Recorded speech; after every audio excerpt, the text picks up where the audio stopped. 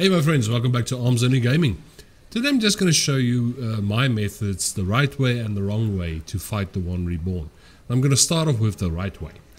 Now if you're doing this solo like I'm doing here, run up to the stairs, go up to the balconies, kill these witches. Otherwise, they throw fireballs at you and they actually do some healing towards the one Reborn, which can make the fight a little bit, a little bit difficult if there's fireballs hitting you on the side of the head, as I will show in my wrong way video. But for now, just sort out these witches, get rid of them.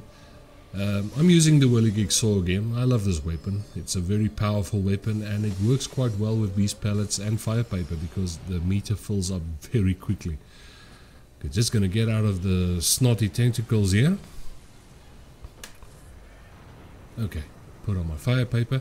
Now there's no fireballs flying towards my head. I got him stunned there, so I can just do my saw attack and I'm gonna get rid of him, well, as you can see, fairly quickly.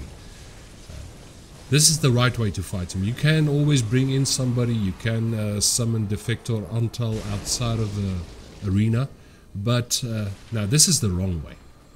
Notice, I'm not running up the stairs, I'm just going for it. Again, solo.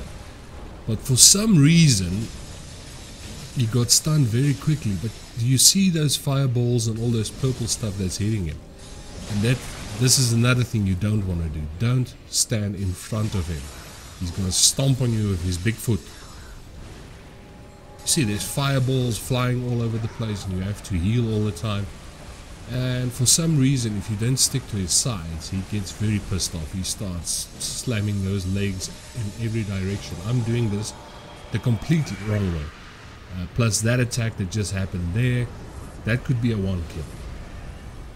But you see these fireballs, if you don't kill the witches, you're going to have a hell of a hard time sorting out this boss. Because I can't remember if it happened in this fight, where he starts vomiting. That's also a one kill. If you get caught in that stuff, it's Wizard of Oz all over again. This is not the way to do it. You don't. I do kill him in this. How not to do this, but it's, as you can see. Look at the punishment I'm taking. I'm healing more and I'm doing hits. Okay, so I think I'm gonna go for the kill here again. Do not go for his front side. He will kick you,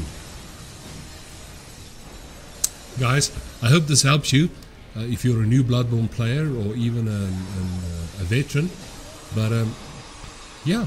I'll see you in the next one, my friends. You guys take care of yourselves and be safe out there, eh? Cheers.